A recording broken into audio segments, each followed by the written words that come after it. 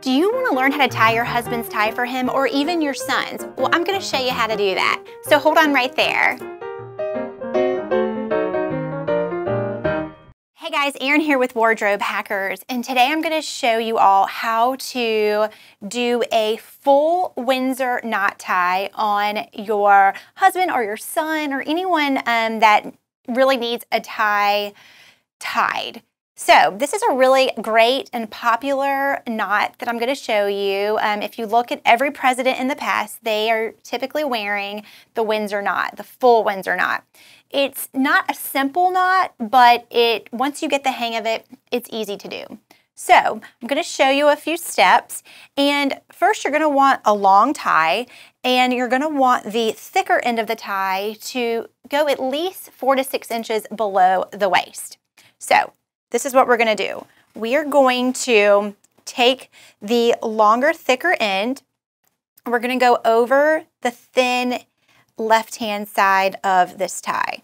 So we're just easily going to take it over. Okay. We're going to take our tie and we are going to loop it underneath the neck and pull it around. Just as simple as that. All right, now what we're going to want to do, and you're going to want to like tighten it up as you go. We're going to take the tie and we're going to go underneath the thin part from left to right, just as so. Okay. Now we're going to take our tie thick end and we're going to go over this portion of the tie. And we're going to loop it through. Simple as that. I want to show you this slowly because it really can be difficult because this tie happens to have so many different loops. It's a thicker tie. It's a thicker knot at the top of the tie. Just makes it look more nice, a little bit more formal. All right, so now that we've done this loop, we are going to take our tie and we are going to go around our knot. So the tie should be on the back side right here. So we're going to go over just like this. So now it's going to kind of hide our big knot.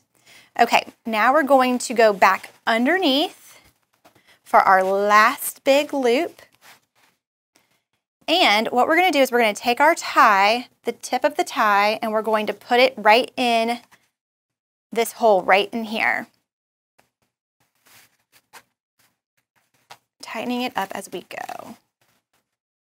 All right, we've got our nice Windsor knot.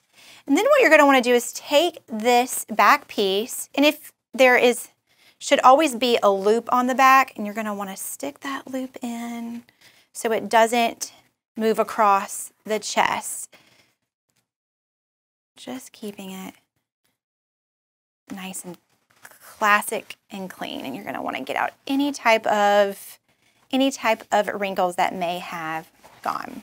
All right, and there you have it, your full Windsor knot tie.